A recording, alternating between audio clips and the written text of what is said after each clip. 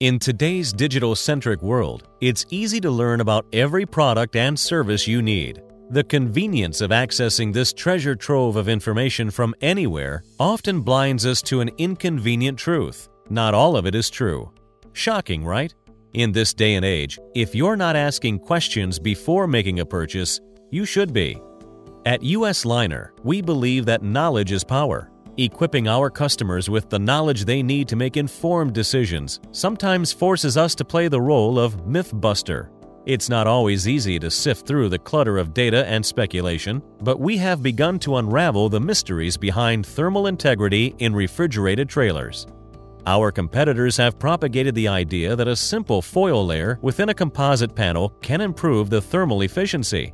The reality is that many other factors play an equal or greater role in this myth. Just take water absorption as an example.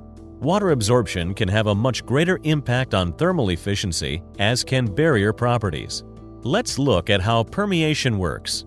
Permeation occurs when vapors and gases seep into the barrier material and are diffused. It is this process that dictates the ultimate results. When you compare US Liner materials to traditional FRP panels, our Versatex material has been shown to absorb 20 times less moisture. Gas molecules then evaporate on the other side in a process called desorption. The notion that a single foil layer can mitigate moisture sounds great, but you know what they say about things that are too good to be true. Let's take a look at some things that do affect a panel's permeability. Polymer additives. We use specially formulated additives to increase the barrier properties of our material. Versatex uses 6 layers of glass-filled polypropylene to repel vapor. These additives provide a barrier throughout the thickness of the panel, not just at one thin layer. At the end of the day, would you rather have a panel that absorbs moisture or repels it completely? Voids in the barrier. Thin foils are especially prone to tear or puncture.